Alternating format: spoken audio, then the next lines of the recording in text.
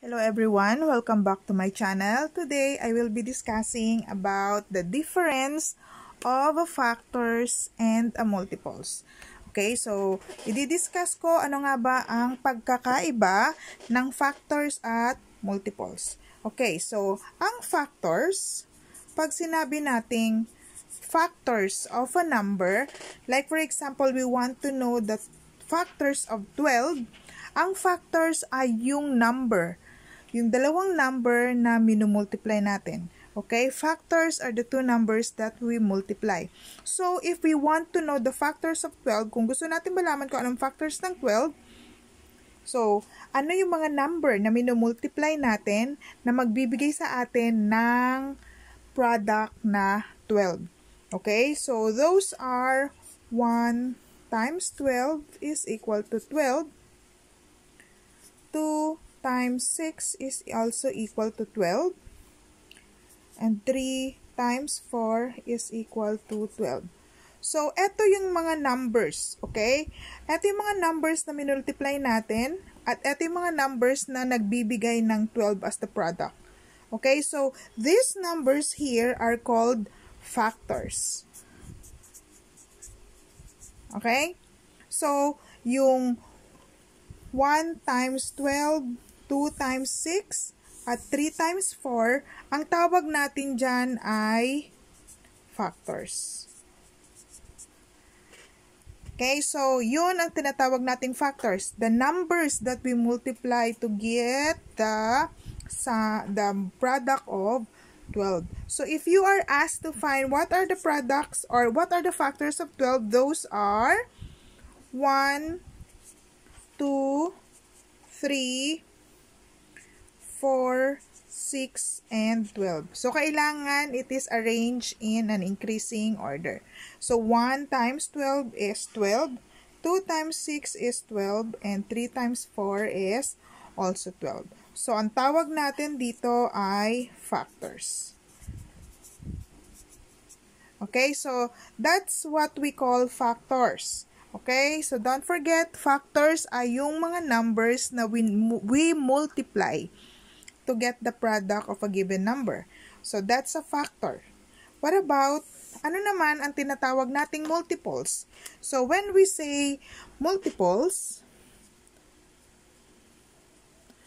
these are the products of a number. Okay, anong ibig sabihin ng products of a number? Like, for example, meron tayong multiples of 7.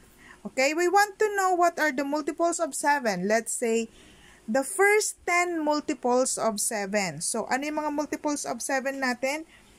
7 times 1, 7 times 2, 7 times 3, 7 times 4, 7 times 5, 7 times 6, 7 times 7, and so on and so forth. Okay? So, lahat ng ito ay 7. Multiples of 7. Since multiple of 7 yan, so kailangan 7 nito. 7 times 1, 7 times 2, ganon. Okay? Kasi multiples of 7. And the product, yung product niya, 7 times 1 is 7. This one is 14. 7 times 3 is 21. Then 28. And then 35, 42, 49. So, ang mga number na to, ang 7, 14, 21, 28, 35, 42, 49, and so on and so forth, ang tawag naman natin dito ay multiples. Okay? So, ang multiples ay yung product. Okay? Yung sagot of the number that we multiply. So, in other words, ang multiples are like skip counting. Okay, kapag nag-skip count ka by 7, so pag sinabing, what are the first 5 multiples of 7, so ano yung first 5 multiples of 7? Yun ay 7, 14, 21, 28, and 35. So, ito yung first 5 niya. Naintindihan?